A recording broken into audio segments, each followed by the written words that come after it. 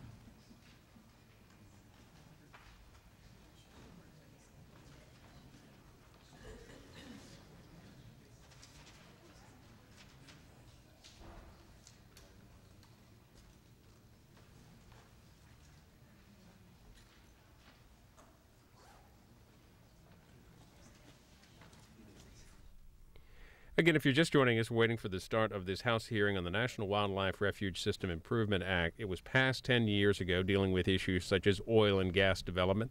They're going to hear from Bruce Babbitt and others. Ron Kind of Wisconsin is actually chairing this particular subcommittee hearing. He just took his jacket off. Looks like they're about ready to get underway. We're live here on C-SPAN 2. Well, thank you, Mr. Young. Thank you for joining us. I want to thank you all, and I want to apologize. We had a little mechanical problem with the plane coming in today, but we are here safe now and ready to kick off the hearing. And I'm honored to be able to, chair this committee hearing today about the status of our refuge system, coinciding with the 10-year anniversary of the Refuge Improvement Act. It's hard to believe it's been 10 years already, but not only giving us a chance to look back, but also a chance to look forward on where we're going to go from here as a nation and as an institution in our support of these tremendously valuable public lands called the National Wildlife Refuge. I, earlier in the session of Congress, helped form a bipartisan caucus with our good friend Jim Saxton, who's also on the committee, along with Mike Castle, Mike Thompson, to have the first ever Congressional Wildlife Refuge Caucus in order to attract more attention and more focus on the status of refuges and what we need to be working in a bipartisan fashion to support a very valuable system. I do have a written statement that I'd like to, without objection, submit for the record, but especially want to welcome our panel of guests today, starting with Secretary Babbitt. He was here and very instrumental in helping to shepherd through the Improvement Act of '97, the first real organic act for our refuge system, and did a tremendous job in his stewardship of the Secretary of Interior during the Clinton administration, along with the other guests who will be represented in the second panel. But let me just say there are some very, I think, positive things that are going on with the refuge system. All too often we hear some of the reports and studies coming out talking about the shortfalls and the resources strapped and what's not getting done. But for someone who represents an area of western Wisconsin as, I think, and I'm biased, three of the most beautiful wildlife refuges in the nation, the Upper Miss Wildlife, the Trempealeau, and also the Necedah, and having a chance to visit them and others in the country, I'm always very impressed with the quality of professionalism from the managers, the officers, the staff of the refuge. You can feel their passion and energy every time you step on those refuges and listen to the work that they're doing and the impact they're having in the community and with the people, not to mention the wildlife that depend on those refuges. I think it's exciting seeing the Refuge Association and the Friends Group and the volunteers that come in to offer their help and assistance. Certainly they're valuable resources for the wildlife that depend on it, the quality water supplies, which is essential for this nation. the educational opportunities that have really been ramped up to in recent years. I think the outreach campaign, and I'm going to ask, I think, Mr. Hall, a little more information from you during your testimony of what we're doing to tap into the youth of our country, to get them more involved in outdoor recreation generally, but also the education of the refuge system more specifically. But of course, we do have, other very important reports. Refuges at Risk, the latest 2007 report, talking about some of the shortfalls in regards to operation and maintenance budget, some of the staff reduction that's occurred, some of the quasi-mothballing of some of the refuges that have taken place because of the limitation of resources. We did have a nice ramp up in funding, I felt, leading up to the 2003 centennial anniversary of the refuge system, but since then it's been relatively flatlined. And I'm happy that with this next fiscal year's interior appropriation bill, working closely with Norm Dix on the subcommittee, we've had the first significant increase in funding for the refuge system in a number of years. We're just trying to play catch-up right now. Hopefully we'll be able to convince the President and the administration that this is the right type of investment that we have to make. I know there are some funding issues and threatened vetoes out there, but this is something I think we have to come together on. We also face a serious risk in regards to global warming and the impact that's going to have in the refuge, the ecosystem, but also the habitat and wildlife that depend on these refuges and how we're going to combat that. We've had a virtual freeze and new funding for new buildings recently. It's been very difficult to move forward, and hopefully we'll have some perspective on the state of our infrastructure in the refuge system and what we're facing there. So certainly we've had some big challenges that can't be ignored. And also earlier this year we had the report from the Cooperative Alliance for Refuge Enhancement, the CARE report, again highlighting their survey and the issues that they think that we have to be engaged in. So I think the hearing is very important. It's timely. It's 10-year anniversary. It also coincides nicely with National Refuge Week this year. And we're bringing back some former alums who have considerable expertise in dealing with refuge maintenance, along with those who are currently serving our country.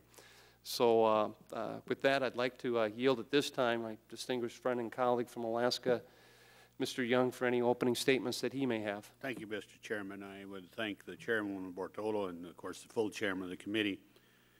My request this hearing is being held.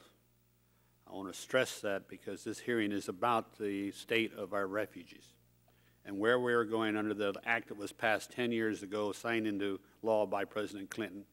It was landmark legislation then and is today. And very humbly, when you think about the beginning of the refuge system on Pelican Island, it's grown to 96 million acres. And I want to stress that 96 million acres is the total amount of acreage, which is a considerable amount of federally owned land. In my state of Alaska, we have 16 national wildlife refuges representing 76.2 million acres. So if you look at it, we have over 80% of the refuge lands in the state of Alaska, so I'm quite interested in this issue. These units allow hunting, fishing, and other forms of wildlife-dependent recreation. Prior to the act, the individual refuge managers had little, if any, guidance as to what was compatible activity. There was no designated priority uses within the system, no ability to review existing activities prior to federal land acquisition, no comprehensive inventory of the archaeological, natural resource, or wildlife resources values within each unit. I was the proud sponsor of this legislation and removed these shortcomings. There was a fundamental need to revitalize the refuge system, to end arbitrary or inconsistent compatibility determinations, to establish priority uses, and to respect historic activities occurring on private lands. Getting this legislation enacted was a long and difficult journey. It took more than 3 years and months of intensive negotiations. I'm pleased that some of these people are still here. The organizations who were partners in this process are testifying today.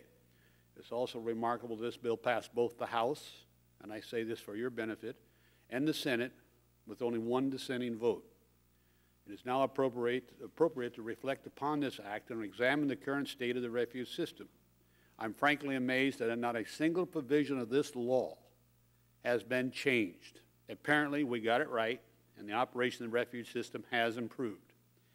In fact, in the past 10 years, the number of refuge units have grown from 514 to 548. The amount of refuge lands has been increased by more than 3 million acres.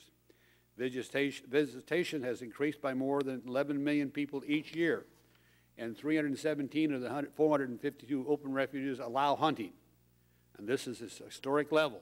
In addition, the Fish and Wildlife Service is working hard to complete the required comprehensive conservation plans. Why I stress the hunting aspect, Mr. Chairman, is the fact is that what is the original idea of the refuge, and we're their biggest supporters, and to change that policy now or in a future date would be wrong. Before blowing out the birthday candles, however, we must acknowledge that funding for the refuge system is currently inadequate, and I'll be the first one to agree to that. But when you think you have 96 million acres of land, and I think we're generating $17 million, then that's not good management. We must figure out another way to help fund these refuge systems that serve so many people. We also recognize that a lot of the refuges, because of other acts of law, are being overgrown by foreign invasive species, and the maintenance backlog continues to grow at a staggering level. It's my hope that this hearing will be just the first of a series of efforts to address these problems of true management of the refuge. Nevertheless, I do welcome our distinguished witnesses. It's my hope that we'll continue to work together. And the only thing I'd like to bring a little sour to, when you bring and hold this up, Mr. Chairman, I think you also identify who wrote it, the Defenders of Wildlife. That's right. We have a group of people in this room that do not believe in the refuge system as I vision it. They do not want any hunting or really recreational other than looking, and they want the government to control it. And when you do that, you lose the support of the people. You lose the intent of what the refuge system was set up for. With that, Mr. Chairman, I yield back the balance of my time. Thank you, Mr. Young, and I want to thank you personally, too, for your concern and interest and support of the refuge system. You've been a real champion on this issue. And now we're going to turn to our first witness today, former Secretary Bruce Babbitt. On a personal note, you may recall, or you may not, that you were the first public official who came into my congressional district back in the '96 campaign to help me campaign. And we did an event in the Upper Miss Wildlife Refuge about the environmental management program, which of course is spearheaded by USGS, and I enjoyed that thoroughly. Of course, you were the principal architect of the Improvement Act of '97, very fully engaged in helping shepherd that through the Congress, and now we sit here 10 years later to look back and see what's worked, what hasn't, and where we need to go from here. So it's a great honor to be able to welcome back to the committee here today Secretary Babbitt. Thank you. I think everyone's familiar with the lighting system that we have here in the committee, the 5-minute rule. Rest assured, all your written statements will be fully submitted for the record. So thank you, Secretary Babbitt, and we'll turn it over to you. Chairman, thank you very much. I must say you have amply fulfilled my expectations. Resulted from that first visit and my clairvoyant judgment that you would rise to an outstanding role in this body. Mr. Young, I recall the hearing that gave rise to this legislation. I recall it as a somewhat contentious and unproductive hearing, which was followed by a discussion that we had in your office, which resulted in my recognition that I would have to deal with the forces of darkness led by my good friend, Mr. Horn, and get all of the stakeholders into this process. And as you yourself have said, it's quite extraordinary, the degree of consensus and the fact that 10 years later there have been no amendments necessary for the bill. As I reread the legislation in the report last night, what comes back quite clearly is the three-cornered premise of this bill. First of all, a strong mission definition. Secondly, a strong statement of compatibility, that any use of the refuge had to be compatible with that primary mission. And third, the mandate for comprehensive conservation plans, which would provide the public input and the analytical framework for making these compatibility decisions. I think it's all worked quite well. I think the most interesting example of that is a recent court decision on the Little Pond Array National Wildlife Refuge in eastern Washington, in which Judge Stevens analyzes the act, affirms this kind of triangular structure, and strongly affirms the compatibility decision made by the refuge manager. Mr. Chairman, you have alluded, both you and Mr. Young, to the budget shortfall issues, and I won't add anything to that. I have something to say in my testimony.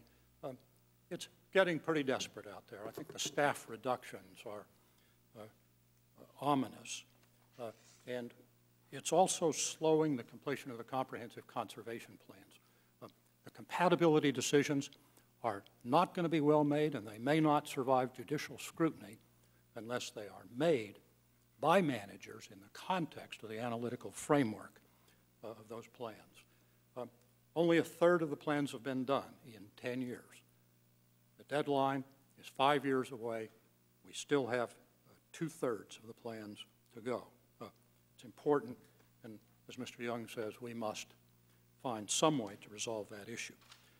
I would like to devote my remaining 1 minute and 54 seconds to two minor topics, global warming and land use. Let me just say, with respect to global warming, it's going to impact migratory species most ominously. That includes most of the waterfowl, which are at the base of this refuge, in the refuges in Alaska, on the Pacific, the Atlantic Flyway, the Gulf, and the Mississippi River Flyway. If you look at the sea level rise maps, get those maps. EPA has put them out. Overlay them on two places, Pamlico Sound in North Carolina and the delta of the Mississippi River. You will see that by the middle to the end of this century, on facts already in place, sea level rise is simply going to erase a number of the units in the refuge system. We need to begin a process of systematically analyzing that, because the whole refuge system is an enormous risk. Let me conclude with just one example that I happen to have been involved in very recently. It is the Pocosin Lakes National Wildlife Refuge and the refuge complex on Pamlico Sound. If you look at the EPA maps and the current consensus estimates of sea level rise, half of that 100,000-acre refuge will be gone in this century. Pea Island is likely to perish, as are areas in the Outer Banks. Now, what that means is we're going to have to come to grips with how these refuges migrate along with the coastal ecosystems of which they are a part. I don't have a lot of answers, but we haven't even started asking the questions. Now, to make matters worse, as I conclude, in North Carolina, the Navy selected the western margin of that refuge for an outlying landing field.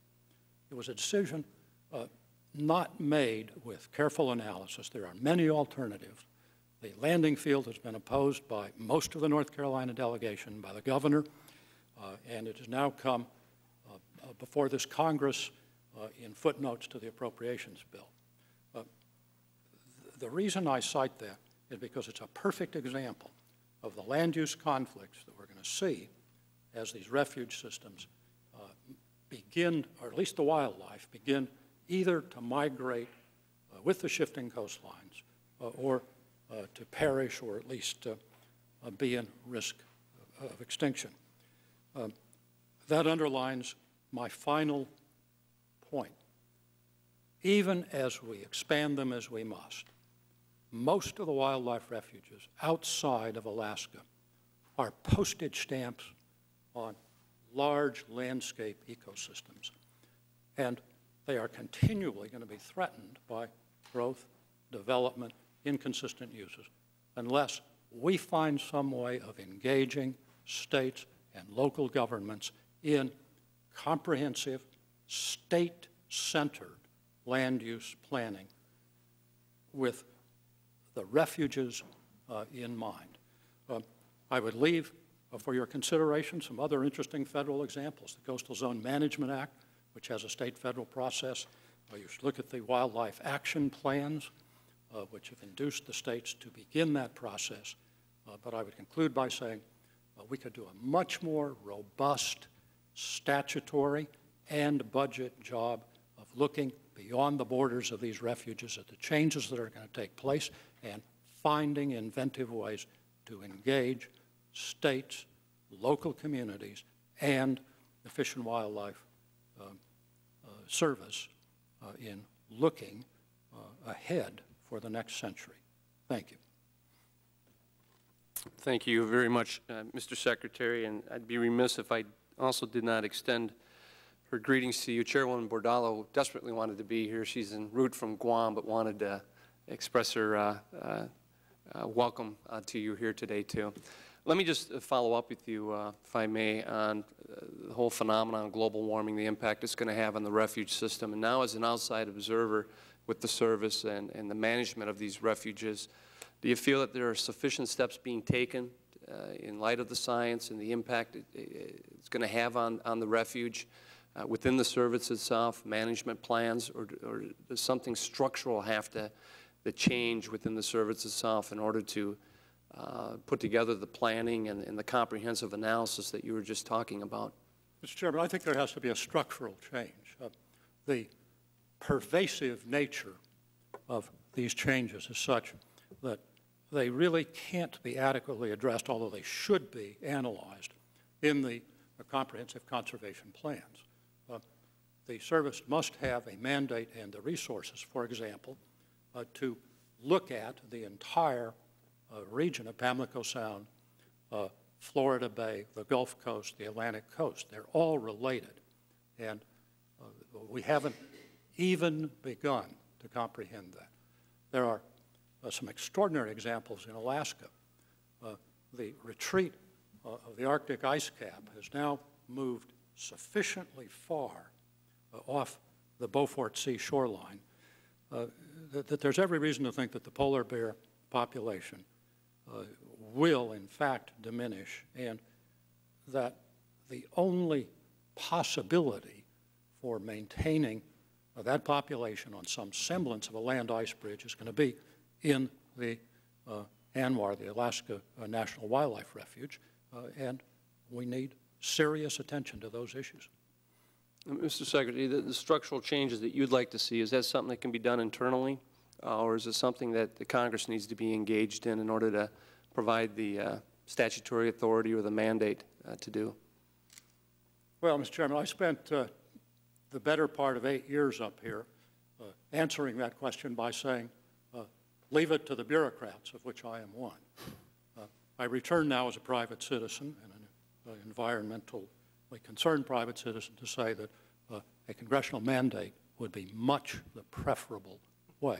This is a large issue. It is a systemic issue with catastrophic potential consequences, and it should not be left to Mr. Hall, his successor, Secretary Kempthorne, or his successor, whoever they might be. Thank you. Before coming out here this morning to catch the flight, I was out observing the great migration that's taking place in the Upper Miss right now, and it's spectacular and it's beautiful. But it's also daunting in regards to the management and the multiple uses of that vast area. And we've especially dealt with the difficulty of putting together a comprehensive conservation plan in light of the multiple uses for the Upper Miss, which has proven quite controversial, at least in the state of Wisconsin, when it comes to certain access issues and what type of access that you're talking about. Now, we are obviously behind the timeline when it comes to the development of all the comprehensive plans throughout the nation. Do you have any specific recommendations of what we need to do to try to streamline this process in order to get these plans done and up and going at a much quicker pace than what we've seen so far? Mr. Chairman, I believe the baseline issue is funding. I don't think that there are any significant shortcuts, and I would be very skeptical of any response which says we'll simply accelerate our effort and start cranking them out. They take time and resources, and they can't be done on a refuge which has, at most 1 or 2 personnel, where, the visitor center isn't open most of the time, where trash is piling up, invasive species are running wild, where, there's not a semblance of the resources necessary to do their day jobs, much less undertake this kind of planning regime. The plans are good. They work. They're worth doing. The court decision in the Little Pond Array ought to be a reminder of the importance of this.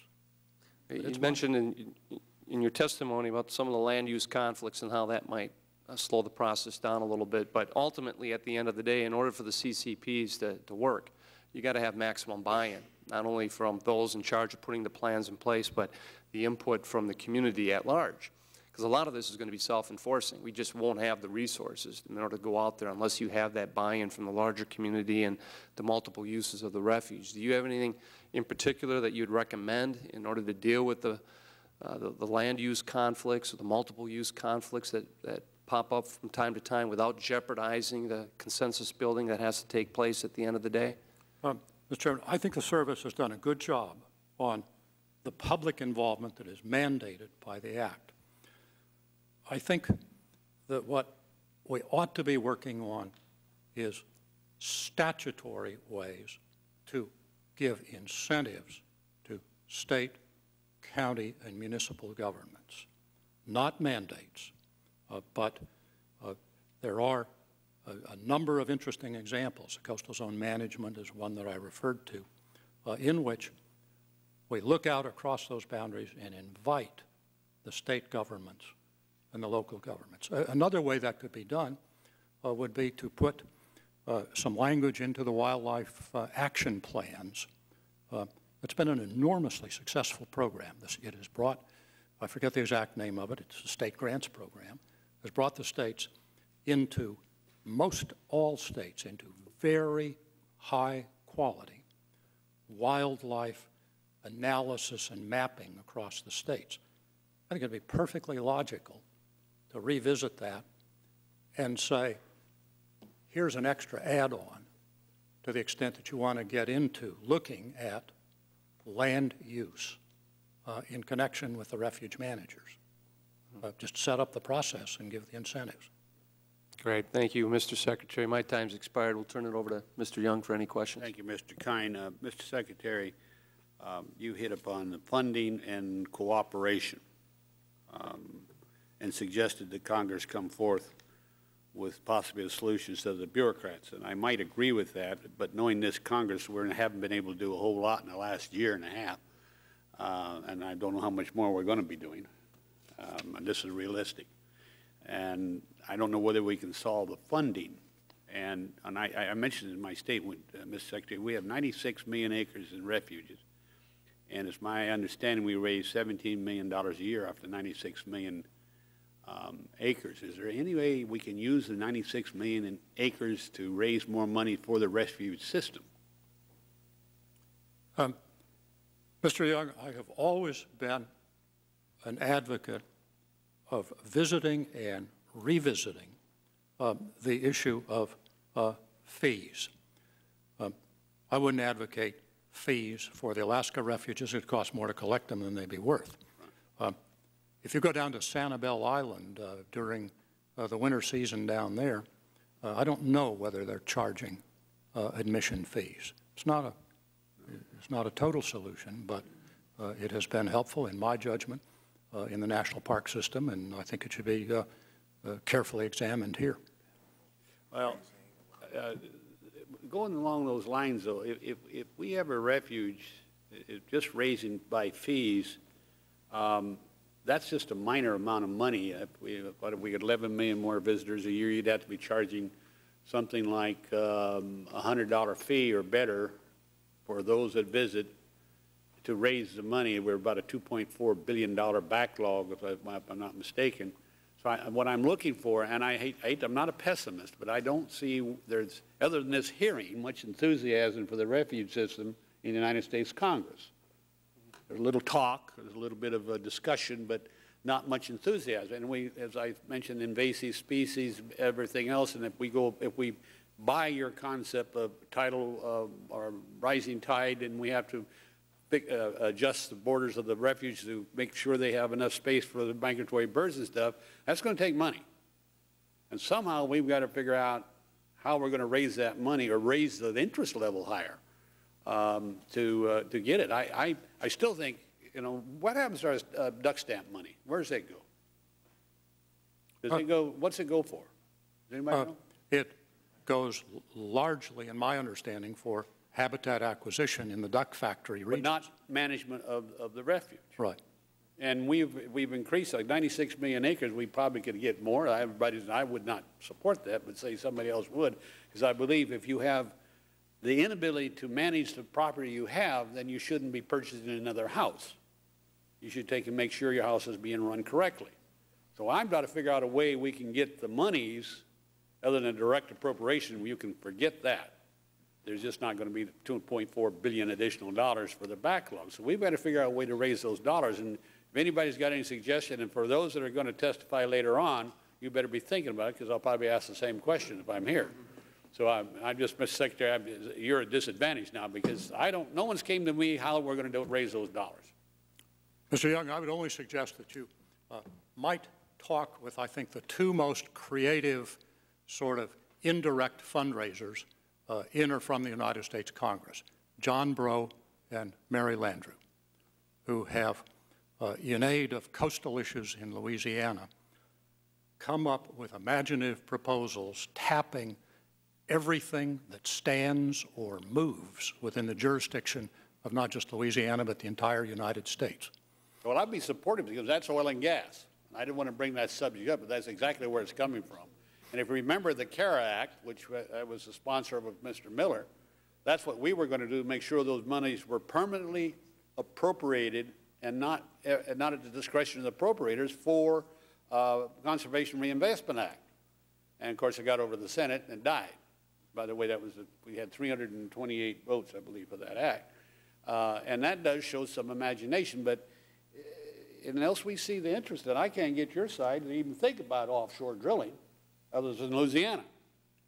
And we might want to start thinking about, maybe we have some, oh God help us, oil and gas development, that a portion of that money would go directly to the refuge improvement and maintenance of and the future development of supposedly global warming.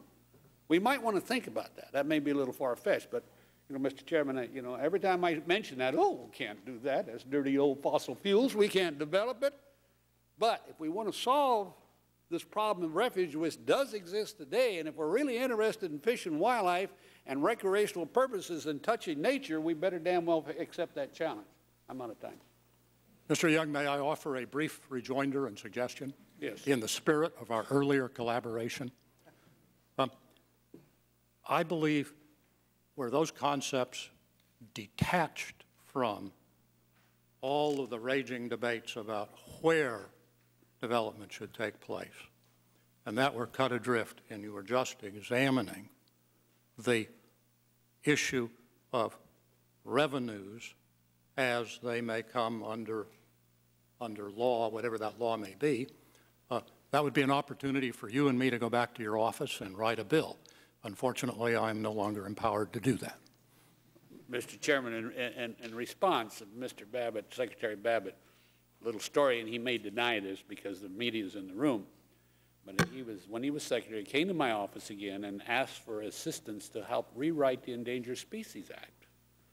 And we were working on that and making progress. And lo and behold, in '94, we took over control of the Congress, and I tried to rewrite the act, and all of a sudden I was a bad guy. No politics involved, but I just want to tell you what can happen in this business we're in. I'd be willing to sit down and talk to anybody that if we can find a way to find a permanent source of income so it doesn't go through the appropriation process for the improvement in the management of our refuges. And I think that's what we ought to be seeking. Well, thank you, Mr. Young. And if it's okay with you, I'd like to just follow up with a couple more questions, mainly on that line of thought, because I've been talking to a lot of individuals and a lot of groups on this very point and try to see what creative minds exist out there to have this steady, dedicated source of income. You raised the duck stamp money that's raised every year, yet you're talking about a very limited universe there of duck hunters that are actually contributing to it, and they are a very small percentage of those who are actually going into the refuges to enjoy that hunting sport. I'm one of them. And yet we have a lot of birders going in, bird watchers, photographers going into our refuge system that aren't buying duck stamps at the same time. And the duck stamp money is mainly for wetlands preservation programs, both on public and private lands. So we do have to come up with a different funding source, a user fee, but this is also a question maybe the second panel, or anyone on the second panel might have some ideas or thoughts on too, is how can we raise some additional revenue from a dedicated fee or source in order to deal with this backlog problem that we have right now in financing the refuge system. And I'm glad to hear that your office is open, as mine is, for you, Mr. Babbitt, or anyone else who has some ideas or thoughts on this very topic. But I would just disagree with you slightly, Mr. Young, in regards to the level of interest in the refuge system in the Congress. With the bipartisan caucus that we formed, we do have 138 members. So we're able to get information into the offices. We just haven't had your leadership on the caucus yet that we desperately need. Chairman, a lot of times these caucuses, people get on it, because I'm the head of the Sportsman's Caucus, or was. As you know, people get on it, say they're on it. They're really not there to do anything, and that frustrates me. But granted, but it is a truism in this place that there's virtually a refuge in every congressional district, or at least one within hiking distance of every congressional district. So it does affect us all, and I think we have to figure out a way of tapping into the interest that does exist in the Congress. But let me also ask you, Mr. Babbitt, another very important issue. We've had a hearing on this already, and that's the spread of invasive species. And obviously global warming is going to bring a whole new dynamic to that. I have pending before this committee, and we hope to go to full committee markup, H.R. 767, called the Repair Act, which will provide federal grants and a partnership, public and private level, in order to deal with the spread of invasive species in and also in the surrounding area of our refuge system. How big a threat is that, and do we need a statutory response to authorize the service in order to form these partnerships with the local entities in order to have a good comprehensive plan, and also hopefully the funding to deal with the invasive problem that we have? Mr. Chairman, I think a statutory directive would be really useful. This is a new and, again, vast, poorly understood, and hugely destructive problem that cannot be addressed just inside the boundaries of the refuge. And it is yet another example of how it is driven by all these forces. We need to find ways to sign up the surrounding jurisdictions. And I believe it would be really important to flag that as a statutory effort. Yeah, well, I appreciate that, because we've received a lot of good advice from Mr. Hall, Mr. Haskett, the chief here, in regards to the spread of invasive species. And while they do have programs in place, it just seems to be out here rather than a real focal point that I think we need, and that's necessary. Of course, we do get back into the funding issue again, and all roads seem to head back to that poignant fact. But again, I want to thank you, for your insight and for your involvement and the history that you bring to the refuge system and to this committee. And it's been a joy to have you here. Mr. Young, do you have any more questions for the Secretary? No, Mr. Secretary, put your mind to work, and maybe we can arrive at some solution to a problem. Again, the financing is the hardest problem. Although we have 130 on this deal, I'd be extremely surprised if we had more than 10% increase in the refuge dollars that are directly appropriated. And that's where CARA came in, where it was automatic and came off of the offshore drilling. And instead of where it goes now into the general treasury to be spent on some other crazy program that never gives any results at all. And I'm not casting aspersions to anybody, but in reality, if we don't do that, if we don't take a resource and use it to develop and protect another resource, we're going to lose this battle eventually. Chairman, I suppose, Mr. Young, I suppose that means I ought to go start talking to Mr. Horn again. Is that? Mr. Horn is not impossible. He's not. He's Thank you very much. Thank you. Thank you. Thank you, Mr. Secretary. And now I'd like to welcome our second panel up to the microphones.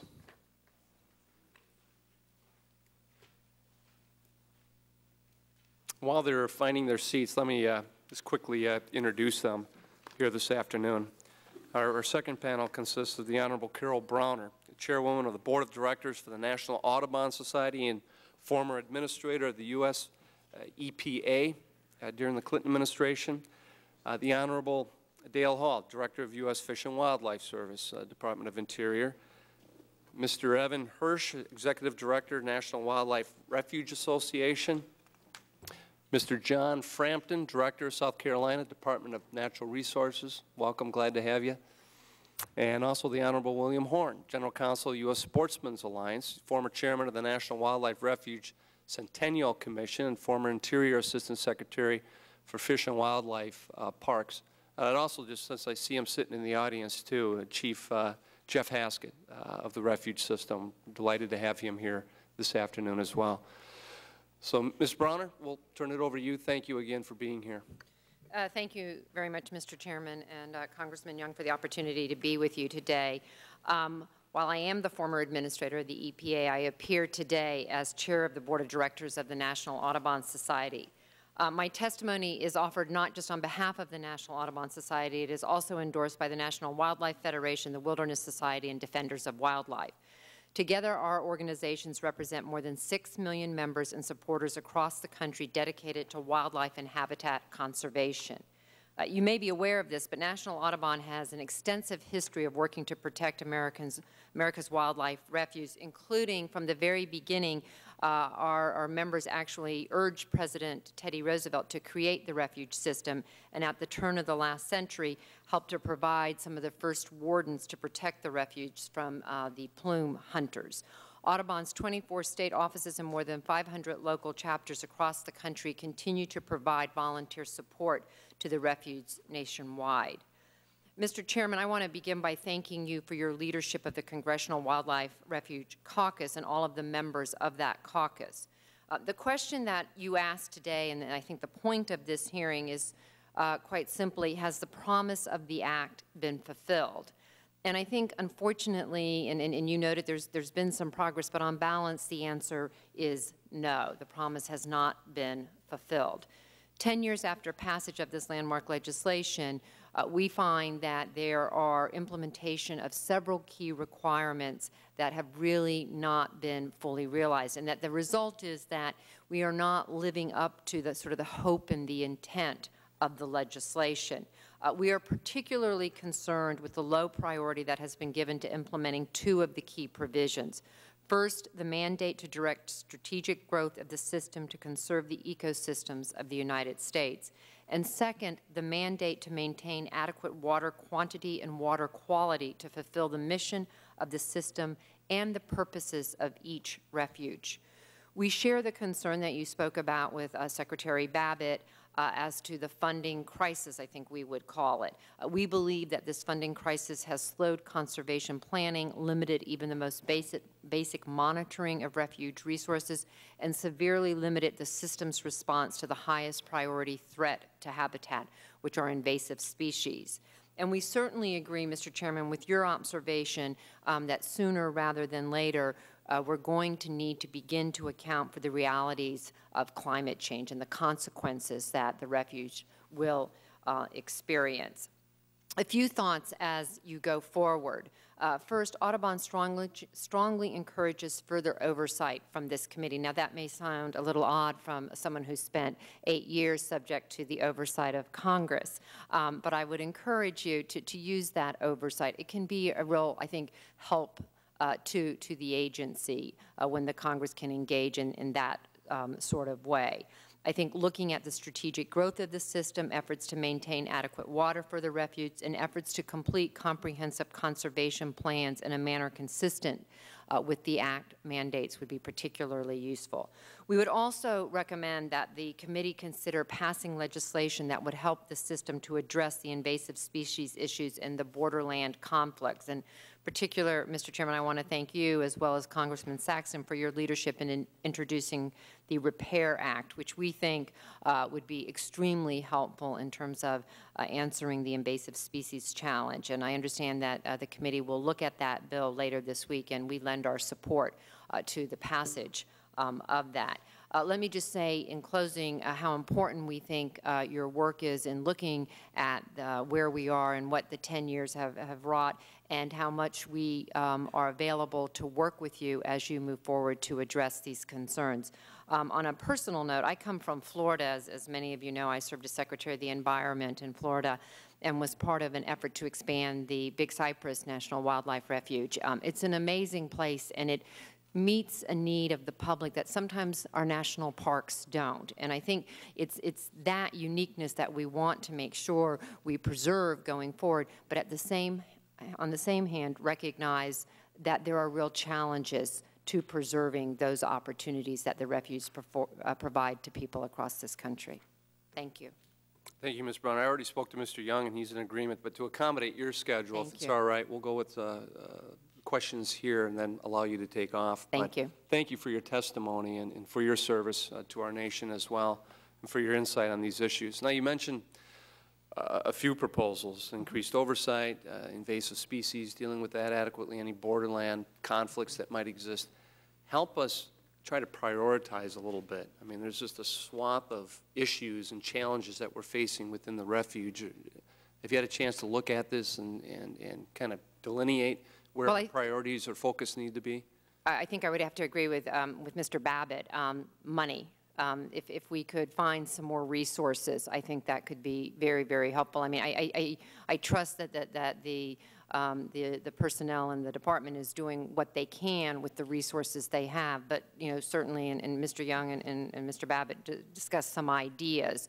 It doesn't seem unreasonable to me, and I speak here personally, that duck stamps, which I don't think the price has changed in a long time, could be increased. I think they're $15 now, you know, something like $30. I mean, you know, whenever I used to set an environmental standard at EPA, and someone would say, well, what's it going to cost a family? And you'd try and figure it out, and then you'd compare it to, well, you know, that's less than going to the movies with your family. That's less than having pizza or a Coke on Friday night with your family. And so the idea that we could charge a little more and see those resources brought to bear, I think is well worth consideration. Great. Yeah, we were talking about the funding issue, too, with Mr. Babbitt, and we do have legislation pending. It was started by Mark Kennedy, Mike Thompson, the last session. That's carried over to actually increase the funding for, the fees for the duck stamp. But again, my concern is you're only talking about a very small percentage of the universe of users going into the refuge system. And now, in your position heading up the Audubon Society, and there are many members who constantly go in and enjoy the use of the refuge system, do you have a sense within your own membership of what they would be supportive of in regards to new funding sources?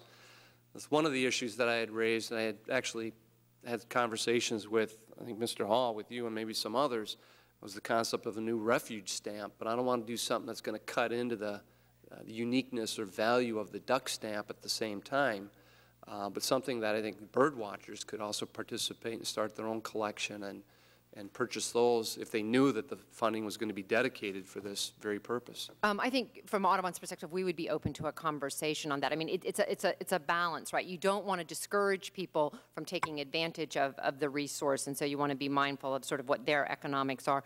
On the other hand, you know, these are people who care passionately about their morning bird walks and the opportunity to do that in these places. And so, you know, we have found that when you can make a case to our membership about the benefits that will be derived from some sort of increased fee, they will, you know, they can be supportive of it. And finally, I mean, I have to say, I like your idea of something they can collect. I mean, most birders have a life list, right? I mean, these are people who like to collect things and keep, you know, track of what's going on. And I think they could find it very attractive. But we'd be happy, the Audubon staff, to work with you all to think about what our membership, which is quite large and is, you know, all across the United States, what they would be willing to support. Well, I certainly think it might be wise for us to start conducting some surveys or some polls out there in a variety of groups, and I'd like to work with Mr. Young on this just to get some feedback from the general public of what they would find acceptable and willing to participate in as far as new revenue sources. And we might even throw in a question as far as offshore drilling, is concerned too in that poll. There I have to put on my Florida hat. We have a particular feeling about that in my home state. Exactly.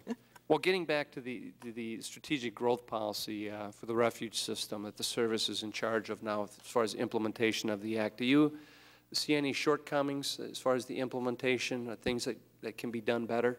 Well, I think it's important for any of these type efforts to sort of keep pace with the science and to keep pace with the times. And so I think your comments about climate change are particularly relevant as the system thinks about what has to happen today to protect the system and to meet the commitment and the mission of the system to preserve, wildlife and wildlife habitat. We're going to have to bring in the climate change issue, because you could think of everything that's already been on the books and do a splendid job, only to discover, 10, 15, 25 years from now, it didn't mean a lot.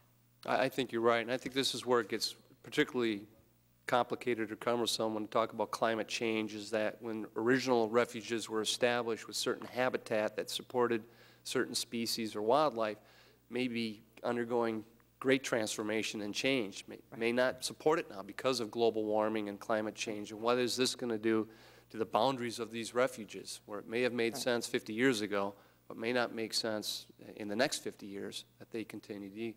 I think you're exactly right. And I mean, I know of your particular interest in invasive species. Well, climate change is going to do probably very little to help us solve the invasive species problem. In fact, it's probably going to make, in most areas, the problem even more acute. And so as we start to think about in the short term the invasive species issues, we just need to be mindful of what is coming at us down the road. All right. Thank you, Mr. Brown. My time is expired. I thank you, Mr. Chairman. If you'd like to get on H.R. 3735, it'd be 2735. It'd be very helpful. This is a bill that raises money. And also, remember, I don't think just duck stamps are the solution to the problem, because the duck hunter is the one that created the fund to purchase the land. And I believe you may have 6 million Ottoman society, they ought to pay. Anybody who uses any refuge land ought to pay if they want to keep the refuge. And anybody that doesn't want to pay, they're being outright selfish. Anybody who watches birds has got as much money as the duck hunter has.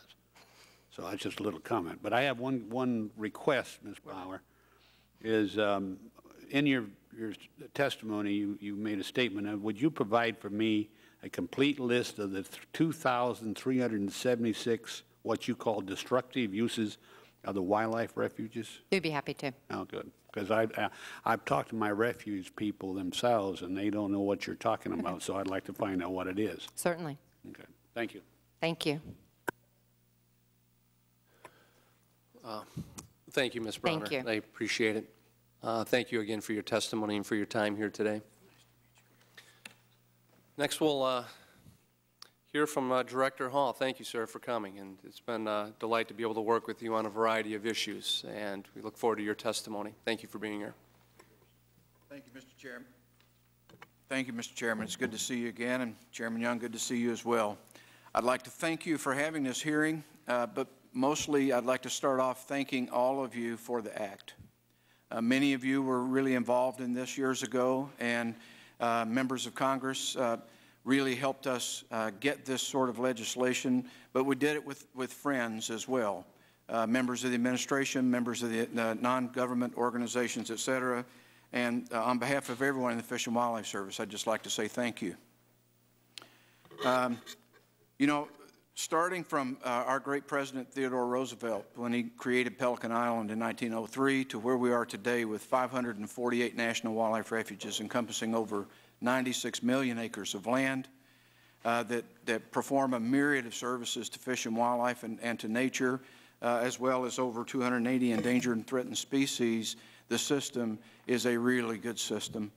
It's really important, and it's unique in the world. And I think that we need to recognize that. I believe you do.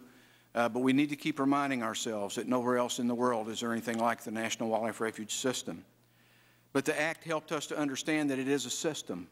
It's not 548 independent entities, but one system trying to have a system of lands and waters that help with the conservation of fish and wildlife resources. The Act envisions a collaborative approach, And I believe that we have tried to do that with over 250 friends groups and 38,000 volunteers every year, working with our friends in the states and in the non-government organizations, as well as other federal agencies. And it also understood the importance of water. Carol Browner just mentioned water, and I will tell you that I believe that water is the issue of the 21st century for everyone. Not just Fish and Wildlife Resources, but if we don't understand that Fish and Wildlife Resources need a place at the table where water is being discussed, they won't have one, and they will be the losers. With our state agency partners, we've involved the public in CCPs and in working together. State agencies are co-managers of the Fish and Wildlife Resources in every state, and they have been tremendous partners, and I'm sure you're going to hear from John Frampton in a few minutes on that. We have developed new policies in compliance with the Act, mission and goals and purposes, comprehensive conservation planning, appropriate uses, wildlife-dependent recreation, habitat management planning, and biological diversity, integrity, and environmental health are completed now. And we're continuing to work on the remaining policies that are left to be done. And what these policies do is provide a refuge manager with a consistent approach, whether you're in Chesapeake Bay or San Francisco Bay. And I think that that's what we're after, is consistency in a true system of lands and waters. We have completed 254 CCPs, and we're well underway in completing, and I believe we will complete all CCPs by the 2012 deadline. As the refuge system, though, has grown, so have the challenges. Climate change is real. It is something that's affecting our refuges already, and it is something that we need to step up the pace in feeding the considerations into CCPs as we move forward. Invasive species. A decade ago, when this law was being passed, I doubt that avian influenza was even on anybody's mind as something that could affect the health of a refuge. But we have West Nile virus, purple loose strife, and a myriad of other invasive species that we need to work with. And climate change, again, may help speed that along and create a harder problem for us to deal with if we're not ready for it. Population growth has been on everyone's mind, but for the National Wildlife Refuge System in particular along the southwest border is a real issue, where illegal immigration is coming across the border, and on our National Wildlife Refuges in 1 year last year, we apprehended 100,000 people. That's apprehensions. That's not total number that went across. That's the number we caught. And the trashing of the environment that's taking place is just something we have to address. And a lot of this is in designated wilderness area. And the last thing I'll say about the future challenges is our own children. We have too many children that sit in front of computers and play Game Boys and use iPods and believe that real nature is watching the Animal Channel. And we need to get them outside. We need to connect them with nature, and we believe the National Wildlife Refuge System is a premier place to do that. The way that we look at strategic growth in the service, we have developed a tool that we call strategic habitat conservation. It builds on the principles of ecological planning, management, and development, and it looks at the objectives we want to achieve, a design to achieve those objectives, then the implementation of those objectives, and then the monitoring and evaluation to see if we met those objectives and if we were correct and make the adjustments. It is a very formal form of adaptive management, but it is an excellent tool using structured decision-making as well to help us decide where the right places are. We're very good at creating wetlands and creating habitats. We're not very good at saying where and how much. And that's what strategic habitat conservation is going to try and help us do. You know, we need to look at the entire refuge system in the broader context of the landscape, especially in the lower 48. A refuge is not an island. It fits into the landscape ecology with state-managed lands and with private lands. And if we're going to take care of the resources and fulfill the promise for the future, we need to leave more than just what's in public ownership. We're going to have to work with the private landowners who are very ready and willing, but just need some incentives and need some help. And I believe that that is just as important to the refuge system as trying to understand what we need to do on our own lands, because we can't be hypocrites and say, we won't do it, but we want you to do it. So I think that we all need to be on the same page on what a landscape needs. With that, Mr. Chairman, I'll conclude my comments, and I look forward to the questions, and thank you very much for holding this hearing. Great. Thank you, Director Hall, and thank you and also Mr. Haskett for your service and stewardship of our refuges in this country. Next, we're going to turn to Evan Hershey, Executive Director of the National Wildlife Refuge Association. Welcome. Great. Thank you, Mr. Chairman. Thanks for the opportunity to testify before the committee today. On behalf of the Refuge Association and our membership comprised of current and former refuge professionals, more than 140 Refuge Friends affiliate organizations, and thousands of refuge supporters around the United States. We really do appreciate the opportunity to discuss the Refuge Improvement Act. And I also wanted to thank you, Mr. Chairman, for your leadership on the caucus. I think this is one of the most tremendous events that we've witnessed for refuges and support of refuges recently, and it's growing, and it's an exciting movement that we are pleased to help support. The Refuge Association strongly supports the Refuge Improvement Act and the intent of its authors to ensure the refuge system is prepared to address conservation challenges in a consistent and comprehensive manner. Nevertheless, we're alarmed both by the lack of adequate funding to achieve even the most minimal guidance in the Act and the failure to implement key provisions by the Secretary. Mr. Chairman, today we face perhaps the greatest challenges ever to the conservation of wildlife in America: urban and suburban encroachment, invasive species, the rush to develop energy on public and private conservation areas, competition for water, and a public that's increasingly removed from the natural world all represent enormous challenges as we seek to protect the diversity of habitats and wildlife that make up America's unique natural heritage. Added to these immediate threats is, of course, climate change, as we've discussed, which is projected to require a sea change in the way we think about sustaining species and managing habitat. In sum, the Refuge Improvement Act is an elegant and comprehensive tool with which to manage or respond to all these threats, including climate change, and we commend the authors for such a prescient piece of legislation. With the Act, the Fish and Wildlife Service provided a clear set of management priorities that go beyond simply managing lands and waters within refuge boundaries.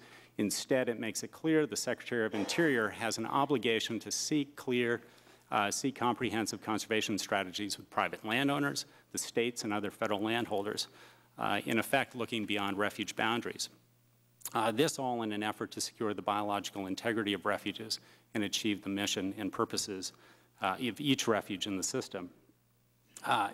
Along those lines, the value of integrating objectives in the Refuge Comprehensive Conservation Plans, which of course are mandated under the Improvement Act, and state wildlife action plans really can't be overstated, specifically as we're looking to conserve ecosystems, which we understand to be more and more important. Yet, while these mandates are complete and surprisingly prescient, we have provided a valuable tool for refuge professionals, particularly in the areas of compatibility and appropriate use. A fundamental obstacle remains, and that is funding. And I won't beat a dead horse here, but I think it's pretty clear that the refuge system is in a state of crisis, and we need to figure out how refuges are going to be funded at a level that is going to allow them to achieve the guidance under the Refuge Improvement Act. As you know, Mr. Chairman, the Cooperative Alliance for Refuge Enhancement has recommended $765 million in annual operations and maintenance funding as a minimum to get refuges on steady ground. We're grateful to the House for approving the record $451 million for FY08, and we are certainly appreciative of the members of the subcommittee for supporting that number. But let me put a fine tooth on the crisis and talk about a few specific examples. Now, the Act requires refuges to be managed in a way that ensures their biological integrity. Yet you look at the Potomac River refuges just across the street. They're having a Refuge Week event on Saturday. I hope everyone will choose to attend. It's always a great event. But there are no wildlife surveys being conducted, no active habitat management, and the refuge manager, in his word, is hoping for the best for the eagles, herons, and hundreds of bird species that utilize the three refuge complex. Hoping for the best isn't what the architects of the Refuge Improvement Act had intended. In fact, about half refuges in the system have no refuge biologist at all. The Act also mandates providing increased opportunities for wildlife-dependent recreation. But if we go to Minnesota, and the Minnesota Valley National Wildlife Refuge, an urban refuge adjacent to the Mall of America in the Twin Cities, I'm sure you're familiar with, funding shortfalls have limited their ability to reach out to tens of thousands of inner-city school children, and as a result, they've witnessed a 13% drop in environmental education programs over the past year. Given the loss of vital refuge buffer habitat and corridors, there's an urgent need for both acquisition and cooperative agreements with private landowners. The state wildlife action plans, I think, make it clear that there's an enormous need here. In fact, the Act requires that the Secretary plan and direct the continued growth of the system in a manner that is best designed to accomplish the mission of the system and contribute to the conservation of ecosystems in the United States. Mr. Chairman, no question, this is a big mandate. But in our view, a whole lot more needs to be done to achieve that mandate. And for instance, at the Department of Interior, internal decisions to centralize the real estate appraisal system has made the process so cumbersome that we've learned from some partners that they've lost acquisition prospects from willing sellers because of the bureaucratic red tape. That's just an example. Looking at a stunning report by the GAO just released in September, they did an exhaustive study of the prairie pothole region, which provides breeding grounds for more than 60% of our nation's migratory bird species. It found at the current rate of acquisition, it will take the service 150 years to acquire the recommended 12 million additional acres. And that's not just acquiring, we're talking about agreements, easements with private landowners and willing sellers, of course. Now, the Act also says the Secretary shall acquire under state law water rights that are needed for refuge purposes. We agree with the other, with Secretary Browner and, of course, Ms. Browner, former administrator, and Secretary Babbitt, that that's a real need. And what we found is that in many instances, the service simply hasn't acquired the rights which are vital to achieving their mission. And in fact, because of staffing shortages, water needs at refuges, particularly in the East, are unknown. In the words of one refuge professional, we are, quote, looking at a slow motion car crash as portions of refuges are drying up and they don't know why. In the face of this, Mr. Chairman, we asked the committee to commission an independent evaluation of what is needed in terms of funding and actions by the Secretary to comply with the Refuge Improvement Act. Refuges are a cornerstone of conservation in America. If we're going to protect our nation's wildlife heritage for the benefit of future generations, then funding and political capital must be allocated to successfully carry out the Improvement Act of 1997. Mr. Chairman, this concludes my testimony. Thank you. Thank you, Mr. Hershey. Thank you for your testimony, your insight, and your leadership on this issue. Next, we're going to turn to John Frampton, Director of South Carolina DNR, and delighted we were able to find a spot in the panel for a state's perspective. Thank you for being here. Thank you, Mr. Chairman, for the opportunity to share perspectives of the Association on the implementation of the Improvement Act. I am John Frampton, Director of the South Carolina Department of Natural Resources, and also Chairman of the Executive Committee of the Association of Fish and Wildlife Agencies. And as you know, Mr. Chairman, all 50 states are members of the Association. In short, we conclude that, yes, the promise of the Act is well on the way to be fulfilled. The Act has truly met its goals as organic legislation for the refuge system, directing the Fish and Wildlife Service to manage the system to ensure the sustainability of fish and wildlife, and where compatible, appropriately allow for the use and enjoyment of those resources by our citizens. While funding inadequacies constrain meeting the full potential of the Act, the Service's commitment to its statutory obligations under the Act remains solid and unwavering. The state Fish and Wildlife agencies sincerely appreciate the Service's engagement of our agencies in all aspects of implementing the Act. The Association and the 50 individual state Fish and Wildlife agencies have a long-standing interest and involvement in the refuge system and its contribution to fish, wildlife, and habitat conservation. We were instrumental in deliberations leading to the passage of the Act and in assisting in the drafting of the implementing policies. Hunting, fishing, and other wildlife-dependent recreational uses on national wildlife refuges are deeply valued by hunters, anglers, and outdoor enthusiasts because of the tremendous opportunities refuges provide, especially in areas where public lands are limited, such as in South Carolina. As an example of the success on the ground, the Department and the Service have enjoyed a long-standing and successful relationship in managing wildlife resources and providing compatible wildlife-dependent recreational programs that cross both state and federal properties. This relationship began evolving decades ago when both agencies realized that the management of wildlife resources needed to be addressed at an ecosystem level. An even stronger partnership developed in 1989 with the initiation of the Ace Basin Project, a cooperative habitat conservation project involving public, private, and corporate partners. This partnership quickly led to the establishment of a new national wildlife refuge in South Carolina, the Ace Basin. With the passage of the Improvement Act, the Department and the Service have worked cooperatively with nonprofit organizations in that project area to protect over 170,000 acres of coastal habitat through fee simple acquisition and donated conservation easements. And as a result of the passage of the Act, we've strengthened cooperative agreements that allow for equipment exchange and staff assistance on state and federal properties. We now coordinate many hunt schedules, particularly those that involve the mobility impaired in our youth. Department staff is actively participating in the development of the CCPs for all 8 refuges in South Carolina, and we're extremely excited about the opportunity to partner with the service on implementation of these plans to produce on-the-ground habitat improvements and enhance public recreation. We believe that by working cooperatively, sharing our resources and our talents, we can accomplish what no single entity could even envision. And it seems evident that the Fish and Wildlife Service has taken to heart Congress's direction regarding cooperation with state fish and wildlife agencies in implementing the Act. The service has comprehensively engaged state fish and wildlife agencies in the development and review of regulations implementing the Act. While the state agencies and service have not always agreed on certain implementing policies, we've been able to arrive at consensus in a vast majority of circumstances. This benefits not only fish, wildlife, and habitat resources supported by the refuges, but also the public that we all strive to serve. And let me reflect just a bit on the development of the CCPs. As we advocated during the legislative drafting, and as the law reflects, the service should take maximum advantage of state-developed plans and strategies for species and habitats throughout the development of the CCPs. The utility of this approach is even more evident with the recent completion by every state fish and wildlife agency of its state wildlife action plan for species in need of conservation, and the initiation of the National Fish Habitat Initiative.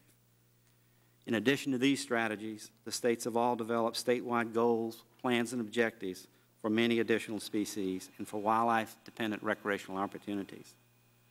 Continued close and meaningful cooperation between the service and the state fish and wildlife agencies will ensure that the development of a CCP is the most thorough, efficient, and effective way.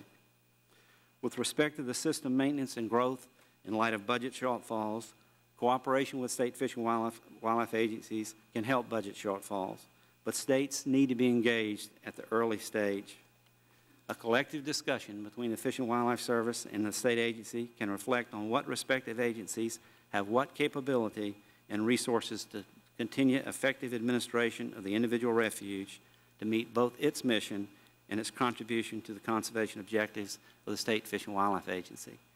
Mr. Chairman, in South Carolina, we value our partnership with the U.S. Fish and Wildlife Service very highly, and we believe that we have accomplished a tremendous amount of success through that cooperative partnership, and we look forward to that in the future, as do all the states that are members of the Association of Fish and Wildlife Agencies. Thank you. Thank you, Mr. Frampton. Thank you for your testimony today. And finally, we turn to the Honorable William Horn, General Counsel of the United States Sportsmen's Alliance. Thank you for being here. Mr. Chairman, thank you. My name is William Horn, and I appreciate the opportunity to appear today, both on behalf of the U.S. Sportsmen's Alliance and as a former Interior Department alum, to discuss the landmark 1997 Refuge Improvement Act. And passage of that act was a high priority of the Alliance 10 years ago, and we have maintained a keen interest in the act and, of course, the refuge system. And I think, as all recognize, that system's an incomparable array of wildlife habitats that provide unparalleled conservation benefits and opportunities for public use, especially hunting and fishing.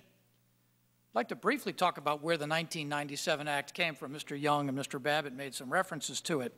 The controversy surrounded the system in the early 90s. Animal rights radicals were ratcheting up their campaigns, political and legal, to exclude hunters and anglers from the system. Another Refuge lawsuit was just settled at that point that threatened to impose additional obstacles to hunting and other forms of wildlife-dependent recreation. Funding for the system was being curtailed, impacting both conservation management as well as public access. And finally, earlier versions of Refuge organic legislation or bills had been introduced, which would have made it more difficult for the service to maintain traditional hunting and fishing and opportunities on the system. And from the perspective of the sporting and conservation community, that was a pretty grim period. In early 1995, our community approached the Congressional Sportsmen's Caucus and the then new congressional leadership about comprehensive refuge legislation that would fix these problems. And the result was H.R. 1675, introduced in the 104th Congress, and its primary sponsors were Mr. Young, Representative John Dingell, and Representative Bill Brewster, then from Oklahoma.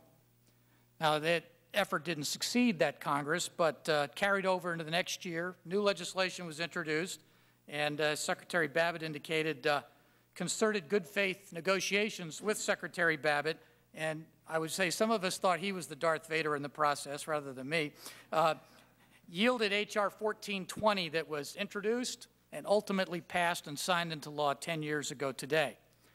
Now, a critical feature of that act is its express recognition that hunting and fishing were and are important and legitimate activities on refuge units. In addition, once determined to be compatible, the service under the law is under a clear statutory duty to facilitate those activities, not just merely allow them. And these provisions were designed to stop once and for all repeated litigation by animal rights radicals seeking to bar hunters and other users from the refuge system. And unfortunately, such litigation continues today under different and new procedural guises. The Sportsmen's Alliance considers the 97 Act to be a success. Its focus on wildlife conservation and management is consistent with the principles articulated by President Roosevelt when he created the system in 1903. And this focus demonstrates that refuge units are not mere sanctuaries to be set aside and left alone, but to be actively managed. And that has resulted in hunters now having access to over 300 units of the system. In addition, the political unity forged during the 1995-97 period translated into renewed emphasis on the system and increased funding for refuges, for operations and maintenance. And these beneficial trends peaked in 2003, coincident with the system centennial. Now, unfortunately, there are a few skunks at the picnic. The animal rights interests, unwilling to accept the clear policies in the 97 Act, have continued to mount legal challenges. 3 years ago, they sued to stop hunting on 36 refuge units, arguing that the Fish and Wildlife Service was obligated to prepare comprehensive environmental impact statements in addition to the CCPs. Others joined, the USSA and others joined the suit with the service, tried to argue that the CCPs and all the migratory bird analysis that's done were all fully sufficient to cover the bases. Unfortunately, the court disagreed and has ordered the service to prepare EISs, which it's now doing, wasting finite dollars and wasting finite staff resources. And this is one issue where we think Congress needs to redress the matter to save the service from all this useless paperwork to fulfill the purposes of the 97 Act. Despite these types of problems and issues, I think the Alliance remains proud of its role in helping to enact the 97 Act and believe if the funding issues can be resolved, the promise of this landmark legislation can truly be fulfilled. Thank you. Thank you very much, Mr. Horn. I want to thank all our witnesses today for your testimony and your time. I also want to thank my colleagues who have joined us recently on the panel, starting with Ranking Member Brown. Thank you, sir, for coming. Mr. Kildee and Mr. Fenley-Mofuega for being here. Let me start the round of questions by getting back to what I alluded to in my opening comment, and maybe, Mr. Hall, you can take it first, but I appreciate your opening statement in regards to some of the youth activities involved, because we do face, I think, a real serious crisis and challenge. Mr. Young and I were just chatting about it, and I brought with me here today an article that appeared in the Washington Post on June 19th of this year titled "Getting Lost in the Great Indoors," and how kids are getting addicted to the TVs, the computers, the Game Boys, what have you, and we're not getting them out and not getting them outside experiencing nature, let alone visiting some of these great public lands of ours. And I know you've been actively involved in trying to ramp up the youth education programs, and I think you wrote a very nice article on the July-August Refuge update newsletter that you sent out talking about that. But if you could maybe talk a little bit more about what programs specifically we're doing to reach our children. Because if we can't sustain this, and these public lands of ours, we are mere stewards of. We are to take care of them and pass them on to future generations. But if that future generation doesn't have the same love or passion or interest in the outdoors or in the refuge system, it's going to be awfully tough to sustain anything that we're talking about today. Thank you, Mr. Chairman, and thank you for those comments, because as you and I have talked, this is really important. And I guess I'll start off by saying that none of what we're talking about today matters at all if we don't recruit new conservationists for 2 or 3 generations from now. No one will care.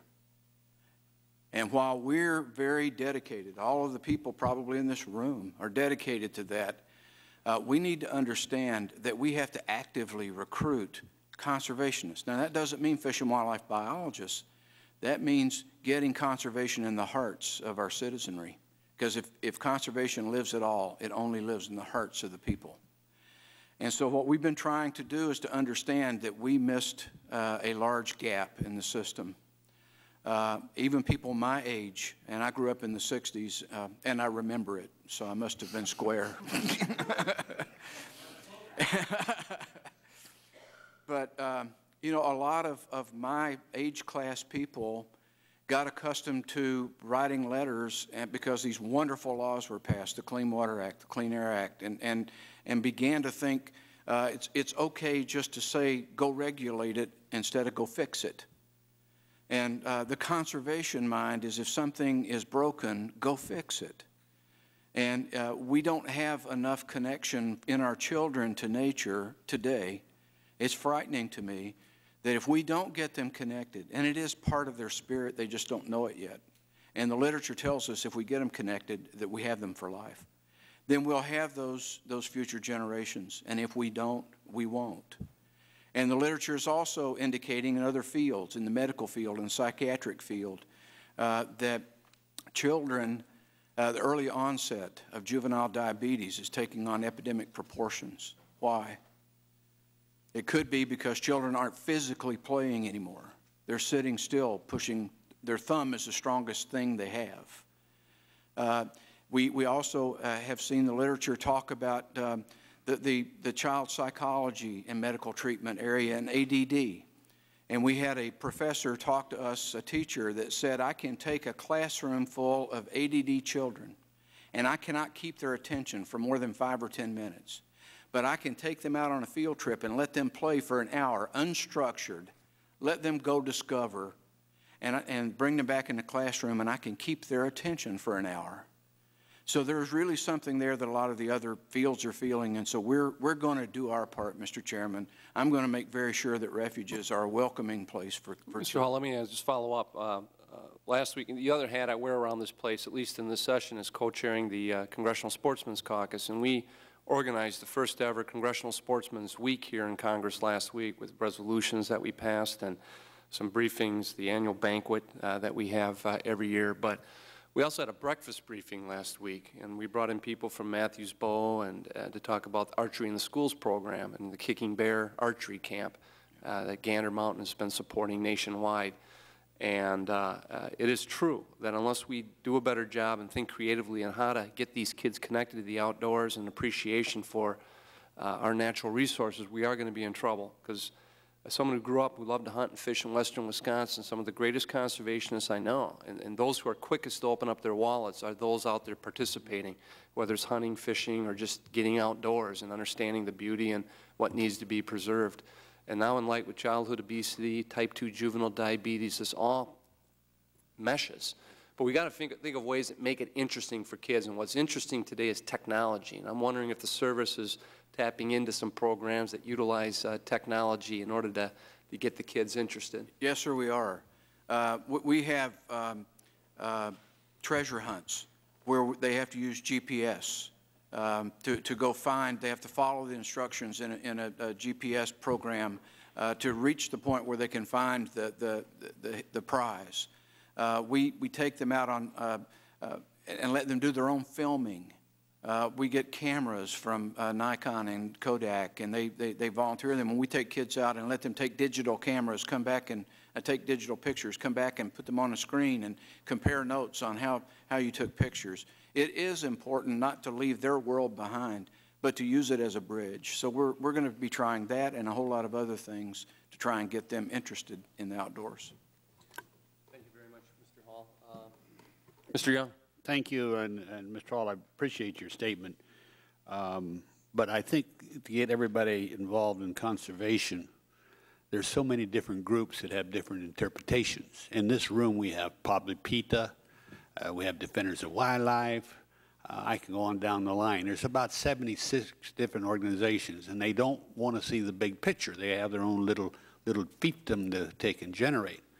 I like to respect everybody's beliefs and have them enjoy it collectively together on their refuges. The hunting and fishing and trapping to me is extremely important. The bird watching, identification, and the flora and everything else is extremely important. But there's a division within the organization, and you can take preservationists and drown them all as far as I'm concerned. Conservation is different. But unfortunately, the movement has been taken over by the preservationist group and makes your jobs very difficult. Mr. Hershey, I was interested. You wanted to purchase more land, 12 million more acres of land. How do you go about doing that when you have a $2.5 billion backlog in maintenance and $1.25 billion in operation backlog and $361 million in invasive backlog? How are you going to, remember my statement, how are you going to go out and buy a new house when your plumbing doesn't work in the one you got? Mr. Young, I think there are, it's an excellent question, but I think there are a number of ways you need to look at the problem. First of all, there are the mandates in the Improvement Act. And I think fundamentally, there is a pretty sweeping mandate to protect ecosystems as a way of ensuring the integrity of refuges. And within that, we recognize there are, the states recognize through the state wildlife action plans that there are enormous needs for conserving habitat. And we are not necessarily advocating for buying everything under the sun. We're talking about conserving. And the GAO report was looking, for instance, specifically at the Fish and Wildlife plans for the Prairie Pothole region, and most of those were easements versus acquisitions. Regardless, I couldn't agree with you more. We need more money to protect habitat, and that means involving private landowners, that means involving the states, that means federal dollars as well. I mean, I think, there is the ongoing question of, why do you go conserving more habitat when you can't take care of what you already have? And that's a refrain we frequently hear. I think our response to that is, look, if lands are developed, for instance, there's a proposed subdivision adjacent to the Aransas National Wildlife Refuge down in Texas. All over the country, you can see subdivisions cropping up on refuge boundaries, even remote refuges or reasonably remote refuges like Tamarack in Minnesota. People want to live next to these conservation areas. And if we are going to respond to those things, we need to recognize what the values of these places are and act, take action proactively. Well, I don't disagree. I'm just suggesting that, that we have to take care of the house. To purchase more and not take care of it with invasive species, et cetera, we're just not gaining anything. I have another question, Mr. Hershey, that it somewhat concerns me because I'm directly related to this. On page 5 of your testimony, you state human beings are what make conservation possible for refuges, and I agree with that. Would you agree that the current projection of reducing the refuge workforce by 20% will undermine the mission of the refuge system? Absolutely. Okay. If that's the case, why has your organization, I specifically say your organization, along with PEER, has consistently opposed to letting Native American tribes operate various functions through annual funding agreements on wildlife refuges located within the boundaries of their reservations? In your judgment, are the tribes competent? Are they charging too much, or do you not agree with the fundamental goals of tribal self-government's acts? The answer to that is our organization actually supports strongly the involvement of tribes in working with Fish and Wildlife to manage refuges. You're probably speaking specifically about the situation at National Bison Range. Well, then, if that's the case, why does your organization oppose the annual funding agreement for the Bison Range Refuge? The annual funding agreement that you're probably referring to It's the only one. Well, and that funding agreement was terminated by Fish and Wildlife Service, and structurally we thought that it was deficient and it didn't work for a number of reasons, but that doesn't mean we don't support the tribes working closely with Fish and Wildlife Service. Indeed, I think they have to. If you read our column in our magazine a couple of months ago, we talked about the need to engage diversity in this country, and this ties into the question of engaging a broader range of individuals in the refuge system for conservation. Well, my interest, when it comes not only the bison, because the American natives have managed bison longer than any white man's ever been on this continent, and they may not manage them to your satisfaction, but they did manage them. I'm interested because if I find your organization opposing my attempt to get management of refuge lands in the state of Alaska wherever it's possible, no, just because everybody's sitting in Washington, D.C. in a nice office means that they know everything about managing wildlife refuges. It's a way to employ people and to do the job correctly. You can sign contracts, which we're working on the Park Service, with covenants that allow this to occur. And if I can get the inkling that this is, they can't do it, or they're not competent, they're unprepared, and by the way, that's racist. That's going to be a sad day for the agency and your organization also, because that's wrong. These are people that know the problems and can solve those problems.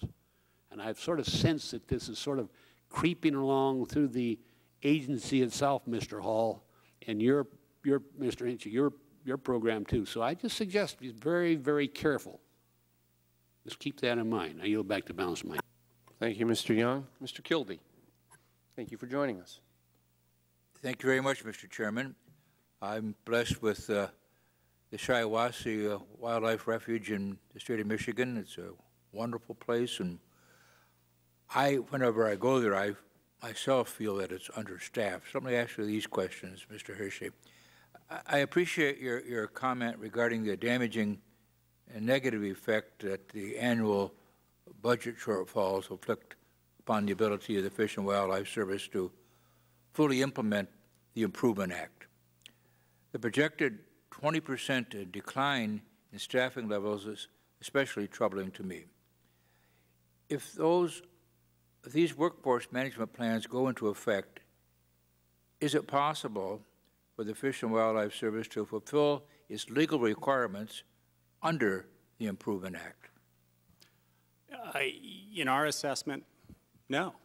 You have sweeping mandates in the Improvement Act, and the Act, again, we will reiterate, is a tremendously powerful and, I think, elegant piece of legislation that lays out a terrific set of guidelines for managing national wildlife refuges now and into the future. But without adequate funding, if we don't have staff at refuges, we're seeing vandalism at refuges across the country, so we don't have law enforcement. We are, as an example, Nisqually National Wildlife Refuge this past weekend, they were expecting 600 people to attend their Refuge Week event. They received 2,000 people. Were they staffed to handle this? No, they weren't. Refuges, half the refuges across the country have no biologists. Many have no staff at all. I don't understand how we're able to implement this act fully unless we meet some of the fundamental funding needs for the refuge system. In my experience at the Shiawassee Refuge in Michigan, these people are really hardworking people and are sometimes doing a job and a half for one salary. They're not shirking their responsibility. And, the Improvement Act is a very important act, but the Improvement Act is something like use this analogy, a get well card. It kind of indicates what we would want and how we evaluate, how we value these. And if I have a friend who's ill, I will send a get well card. But what my friend really needs is the Blue Cross card, and that's the appropriation.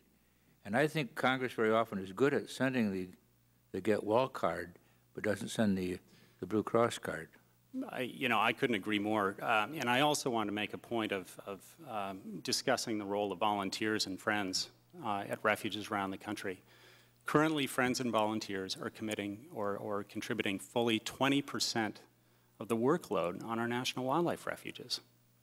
I'm humbled by the commitment and the support, but I'm appalled that we are relying so heavily on volunteers to do the work that many professionals should be tasked to do. And one other comment just related to the issue of reaching out to children and families.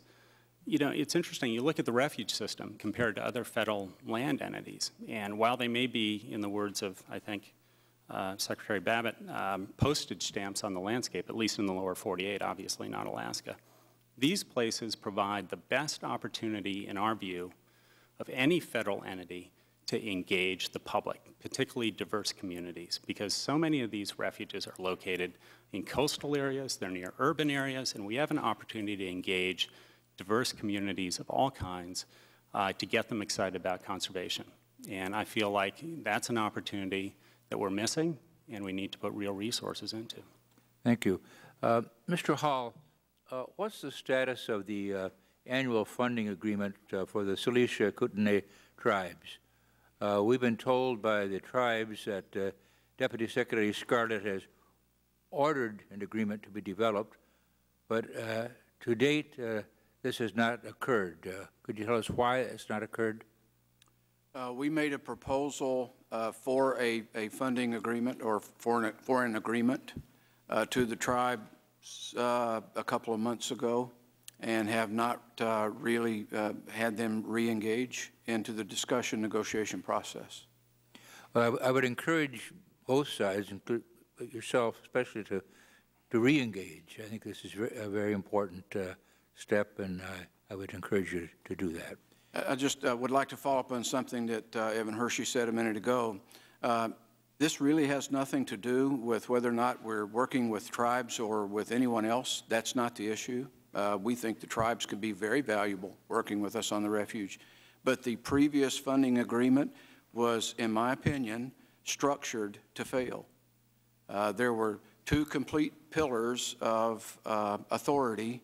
No one was totally in charge of the refuge, and you can't run a refuge that way. Someone has to be in charge if they're accountable, and there has to be one team that works together, not two that are just out there kind of working. So I've been suggesting very strongly that we have one team working together that's composed of tribal members and Fish and Wildlife Service members, but the refuge manager has to be in charge of the refuge. Somebody has to be accountable. I thank you very much, and I yield back the balance of my time. Thank you, Mr. Kildee. Now it's my pleasure to be able to recognize Ranking Member Braun for any comments or questions that he may have. Thank you, Mr. Kine, and thank you, gentlemen, for coming, and particularly pleased to see my friend John Frampton from South Carolina, who heads DNR there, and not only does he have that responsibility, but he's been very active in setting aside lots of different lands for future enjoyment and prevent future development. John, I'm glad to have you, and thank you for your service there. So my question, I guess, is I represent, you know, the coastal area of South Carolina, which is the 21st largest congressional district now in the nation because of all the growth. And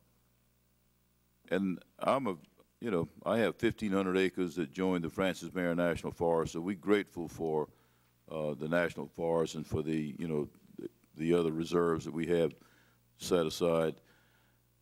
But my concern is, and I think it was addressed earlier, about whether they were, what kind of use would the public be able to enjoy, whether it be used for fishing or hunting or hiking or some of the other areas.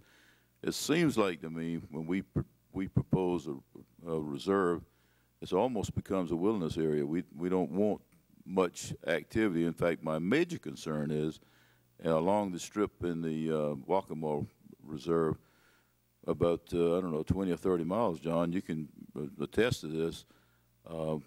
With that growth in that area, they don't want us to build highways. They don't want us to build, you know, any kind of infrastructure or utilities in these set-aside reserves.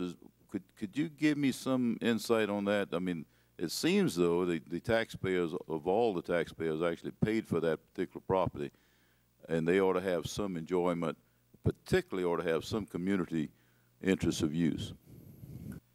Thank you, Mr. Brown. It's good to see you again. You know, that is one of the dilemmas that we deal with. And you can say it's a good thing, you can say it's a bad thing. But when a refuge is established, there is a primary purpose for which it's established. It may be waterfowl, it could be endangered species, a myriad of different reasons for establishing a national wildlife refuge. And then after that, anything that happens on refuge lands must be found to be compatible with that primary purpose. And then in addition to that, the Improvement Act identified priority uses or priority appropriate uses, the hunting, the fishing, the photography, and education and information, et cetera. Those 6. We call them the big 6. I refer to them as the big 7 because it always starts with wildlife first.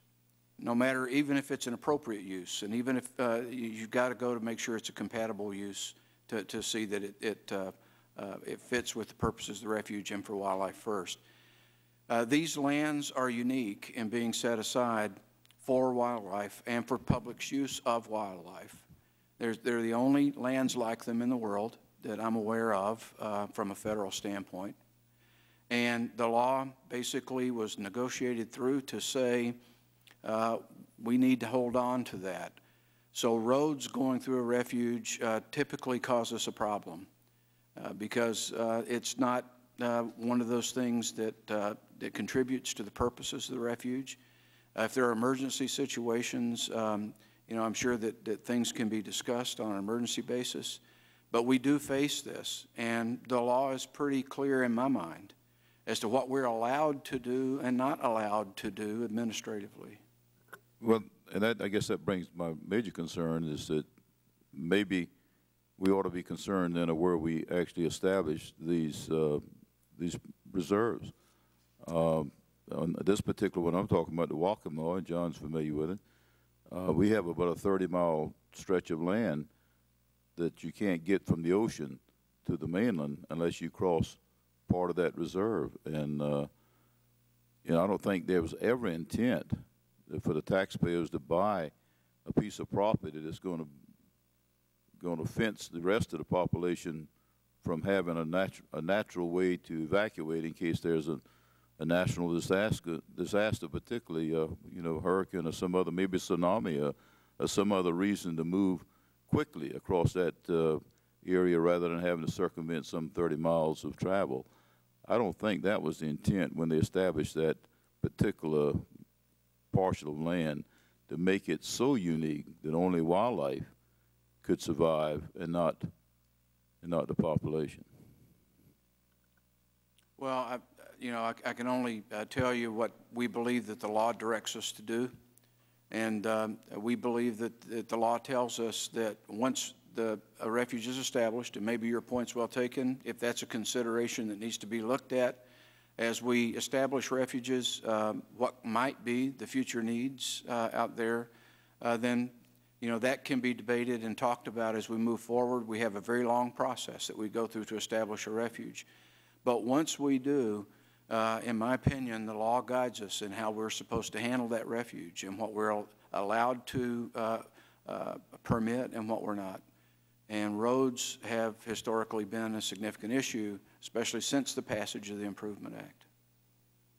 Then maybe we ought to take a look at some special legislation to at least maybe in case the population is endangered, we ought to be able to have some way to exclude that, not on a regular type basis, but on special instances. We ought to have some kind of an easy way to move through it rather than upset the whole, you know, population that we're doing something to, you know, to, I guess, damage a special piece of property that's been set aside. I don't know that, I mean, if the taxpayers involved, that all the taxpayers ought to have some benefit from it, and we maybe ought to take a look at it. Thank you, Mr. Hall. Mr. Frampton, do you have anything you wanted to add? Yes, thank you, Mr. Chairman. And to respond to Congressman Brown there, in that area, the state recently acquired some 32,000 acres of land under a deal with International Paper Company and some of our conservation partners. And we actually made concessions on some of that prior to the time that we acquired that property. There's been a tremendous amount of miscommunication in that Myrtle Beach area relative to some of these land acquisitions. But I think, Congressman, most of the issues that you're referencing, we've had an opportunity to sit down with a delegation in Horry County, and I believe work through most of those issues. Okay, well, thank you, John. I appreciate you saying that, because if there is some reason maybe we need to at least address it in legislature, maybe this might be something we need to address while we're looking at expanding, you know, the potential of creating, you know, what is 12 million more acres of this wildlife. But I know you've been actively involved in the community for a long, long time, and I'm grateful that something has been worked out, because we really, it's a major concern for the safety of those people living along the coast there. A lot of that was addressed on the I-73 corridor issue, and a lot of that debate was relative to the Heritage Preserve that is owned by DNR, not U.S. Fish and Wildlife Service. And we recently came to agreement with the Department of Transportation, so I think that situation is corrected. Good thing. Sandy Island was included? Sandy Island is currently held by the Nature Conservancy. We were involved in that deal. I think ultimately you may see some of Sandy Island go under the refuge system. As you know, some of our lands are actually in the refuge system under an agreement with the Fish and Wildlife Service, where we've actually allocated those lands for their management, where it's more compatible with the refuge than in our individual lands. But I don't know of any issue associated with road construction that's an issue right now with Sandy Island. There's none. I only mentioned Sandy Island because I knew it was part of the ongoing preservation there, to maybe include it into the reserve system. Okay, thank you. All right, thank you, Mr. Brown. Mr. Frampton. Eni, thank you for joining us. Mr. Chairman, thank you for your leadership, and certainly for the contributions that you've made, not only for the conservation of our national wildlife system, and certainly appreciate having this hearing this afternoon. Also, our distinguished ranking member, gentleman from South Carolina, Mr. Brown, for his leadership as well. I was listening with, certainly want to express my appreciation to the statements that have been made before our subcommittee. I'm sorry I did miss earlier the former Secretary of the Interior, Mr. Babbitt's presence in his presentation. It's an unfortunate situation that we find ourselves as a country. It always seems that if you're a conservationist, you're a Democrat. And if you're a pro-developer, you're a Republican. And it's really unfortunate. I wish my good friend from Alaska was here, because I don't think there's not one member here that does not want to conserve the richness of our nation's wildlife system. And ironically, too, it was a Republican president that initiated the whole movement towards conservation of our wildlife system. So I don't think this should ever be a Republican or a Democratic issue. It should be a national issue that should have the same common interests and intent on the part of the members of Congress, and as well as the administration and the public as well, to do the conservation. And I wanted to ask you, Mr. Hall, you noted you said that there was something wrong with the current provisions of the Improvement Act, that they seem to be not working together. I was trying to catch what you meant by that. You mean in my response to Mr. Brown? Yes, I believe. No, it was earlier. I think it was either Mr. Young or Mr. Kine's question. You said something that there's something, the two systems to be not working together, and I'm. Oh, that was in relation to the Bison Range discussion on just an agreement on a refuge. Yes, and you mentioned something that they was not working together, or was it because of the weakness or of the current provisions of the act? No. This is total. It has nothing to do with the act. That didn't. This had to do with an agreement with tribes to work with us on the refuge. So it really had nothing to do with the act itself. But you're satisfied with the way the tribes are handling it, as opposed to the rest of us? I'm sorry? As opposed to how the federal government is dealing with other issues, but you're saying however the tribes are handling the situation. Yeah, we're working with the tribes now to try and come up with an agreement that we think makes one team work on the refuge with the Fish and Wildlife Service, who is responsible for the refuge, in charge. Okay, there seems to be consensus that obviously the funding seems to be the most troubling aspect of however you call it. We can talk about and all the good things that have been done, and I must say that I was very impressed. We're talking about some 95 million acres of lands that affects the wildlife system, the refuge system, and some 547 refuges, 3,000 waterfowl areas, and the home of some 700 bird species and 220 mammals and 250 types of reptiles and over 200 types of fish. Now, fish is very important where I come from, obviously. And I just wanted to ask you, supposing within this 95 million acres of refuge land, or whatever you want to call it, that we have sufficient supply of oil and natural gas to make us independent of any more oil from the Middle East or Saudi Arabia, what would be your recommendation on how we might strike a balance? As my good friend from Alaska has very well, and I must say, I for one am for development, but there's got to be a balanced approach. Do you prefer that we disregard the nation's rich resources that we have that provides for our energy needs? Thank you for putting me in this spot, Mr. Abercrombie. No, I didn't mean to do that, sir. You know, in reality, we have literally hundreds, if not thousands, of oil and gas wells today on national wildlife refuges throughout the country. And I think that if you go to those areas, Louisiana is a good test case because they've been there for a long time. You have the very old ones from the old operators, the very new ones from the new operators. The footprint is significantly different today. And you can just compare the wells. So I believe that if it is the will of the people to get the resource out, that it would be the responsibility of the Fish and Wildlife Service to figure out how to do that in a way that did not destroy the values of the refuge or undermine them to a point that was not acceptable. I'm planning to hold a hearing probably in the next 2 weeks about global climate change as part of my committee jurisdiction.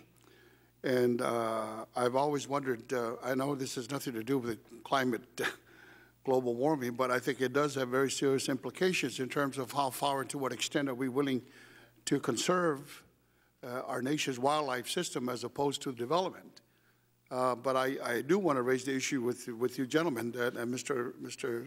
I think you might have some comments on that. Yes, Mr. Faleomavaenga, you know, it's an interesting question. I think as you're holding hearings and looking at climate change and energy development. By the way, my friend says it's not global warming, it's global pollution, probably a better word that we could use to be realistic about climate change and why we need to address the issues of emissions and the pollutions that we're producing in the air and our resources. I'm sorry, I didn't mean to. Absolutely. I would, you know, in examining the challenge of energy production and conservation, I think an apt test case right now is North Dakota. As I think many members here and people in this room know, North Dakota is what's often termed a duck factory for America. You have something like 60 refuges up there, prairie potholes. It's tremendously important to nesting waterfowl and a whole range of other birds, grassland species, shorebirds, and others. Right now, because of the price of oil, suddenly it's become a tremendous opportunity to drill for oil, certainly in northwest North Dakota, where you have several refuges, including Lostwood and a couple others, but mostly easement lands, about 1.5 million acres of easement lands up there. And we now have the technology. If you read the paper, the New York Times this morning, I mean, they're drilling for oil and gas in the most remote places. The question is, do we now have the technology and the willpower to be able to place extraction facilities in places that are not going to require filling potholes and other things? Because we have refuge managers right now that are going out on easement lands and asking nicely oil companies to please move their pads 100 yards to the left because you're going to fill a prairie pothole. Now, it's not just oil and gas, it's also wind energy. We're looking at the prospect for somewhere in the neighborhood of 5,000 wind turbines in North Dakota. And these wind turbines are also being placed among potholes. And what are the ramifications for birds and other wildlife? And thus far, wind power has, in our view, gotten a pass on meeting the same standards of analysis and evaluation as oil and gas extraction. And we're facing a train wreck up there if we don't approach both oil and gas and wind turbine development in a way that carefully assesses the impacts to wildlife while also addressing our energy needs in this country. My time is up, Mr. Chairman. Thank you. Thank you, gentlemen. Thank you, Amy. It's my understanding that Ranking Member Brown would like consent to have a written statement submitted for the record. Without objection, it will be included. Thank you, Mr. Chairman. Thank you. Let me, Mr. Frampton, while I've got you here, I just want to get your feedback on your perception on how the CCP process has been working in South Carolina with the multitude of refuges that you have in that state. Let me just preface it by saying that we face a unique situation in Wisconsin, given a right of access clause that actually exists in our state constitution, which created a very contentious issue now in the development of the CCP for the Upper Miss. The service, based on scientific studies, wanted to establish a ladder approach to give migratory waterfowl a chance to rest without harassment, hunting, being bothered. But they were going to limit, during certain times of the year, certain right of access with certain things in order to prevent that disturbance. Airboats is one of the issues that is very contentious. And I'm at a listening session one day, and I have a bunch of duck hunters coming out screaming that why is the service prohibiting my use of the airboat in my favorite hunting grounds? Next day I'm in another county, and I have a group of hunters coming out screaming at me saying, why are you allowing airboats to be blasting through my favorite hunting? So there was an inherent conflict there, even within the same group of duck hunters. But it's created a very controversial and contentious issue, and I'm wondering if you're experiencing anything at your state. We haven't experienced those type of issues. We have a very unique partnership, I think, with the U.S. Fish and Wildlife Service in South Carolina. It's long-standing. It's very close. Our staff work very close together, sometimes on a day-to-day basis. We have a situation with airboats too, but we've prohibited the use of airboats in a good bit of our coast because of the disturbance on ducks. And that's our biggest issue in South Carolina. As you can imagine, duck getting to South Carolina, it's probably been harassed a little bit along the route from Canada. Our mallards will circle for 30 minutes before they land. But we've been able to bring consensus to I think our publics. We've been able to do that by working hand in hand with the Fish and Wildlife Service. We sit at the table with the service. We have staff assigned to the CCPs. We have biologists, in some cases a number of biologists assigned to work on those teams through one of our staff. So I think it's just a matter of communicating with the public, and as Dale referenced, creating a team approach where that we have a common agenda and we try to put a common vision out there for the public to understand. Good. Thank you, Mr. Frampton. That's good to hear. Mr. Horn, let me first thank you for your very thoughtful comments and testimony here today. And you note in your statement that the Improvement Act codified in the statute a policy of public use, and as you said, that, quote, refuge units are not sanctuaries, end quote, to be set aside and left alone. By this statement, is it safe to assume that you and your organization support increases in the refuge system budget to facilitate public use? Absolutely, Mr. Chairman. As I said, I think we noted the problems that are now afflicting the system because of the funding reductions. Fortunately, dollars going in peaked coincident with the centennial, and there's been a pretty severe backslide. And I would just offer one sort of gratuitous comment here, and that is I know we focused heavily on the Refuge Centennial, and I had the good fortune of chairing that commission, and we spent 2 years kind of congratulating ourselves and looking to the future.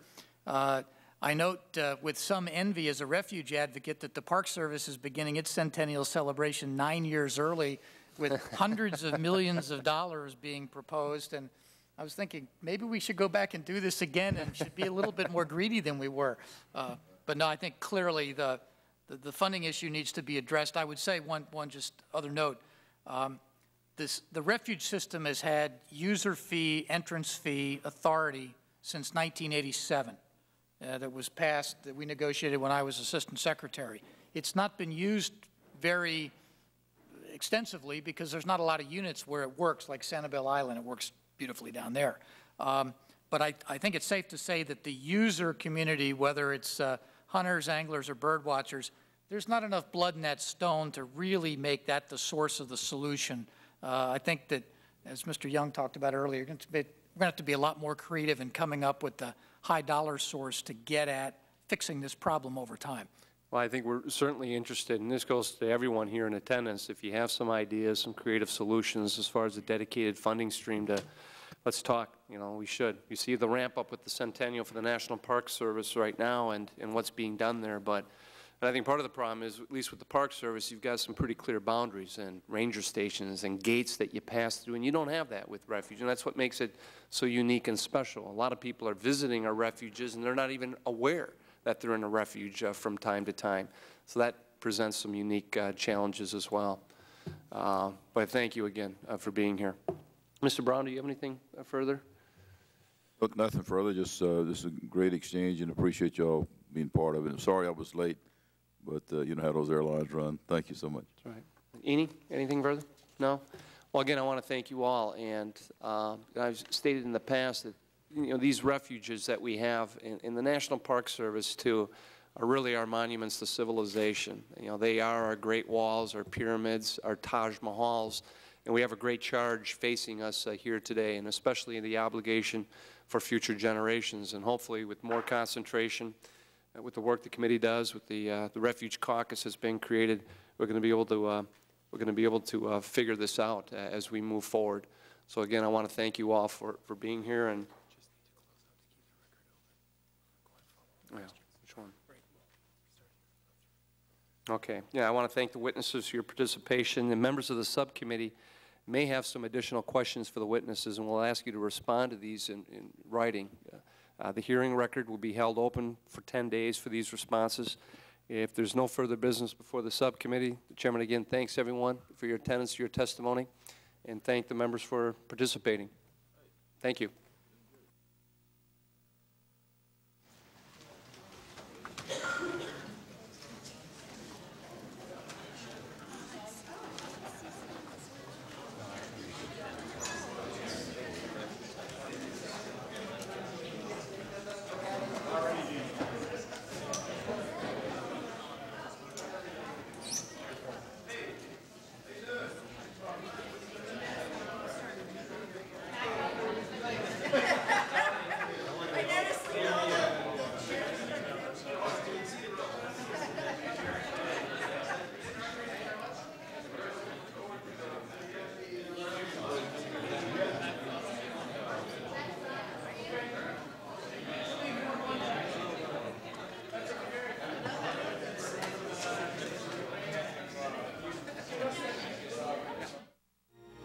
This week, follow the latest in politics on C-SPAN 2.